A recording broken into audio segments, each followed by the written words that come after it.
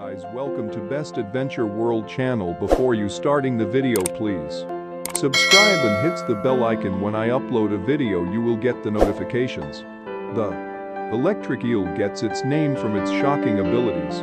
Special organs in the eel's body release powerful electric charges of up to 650 volts, that's more than 5 times the power of a standard United States wall socket.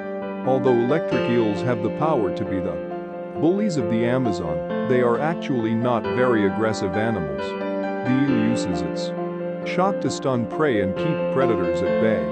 Electric eels are nocturnal, live in muddy, dark waters, and have poor eyesight. So instead of using eyes, electric eels emit a weak electric signal, which they use like radar to navigate, to find a mate, and to find prey.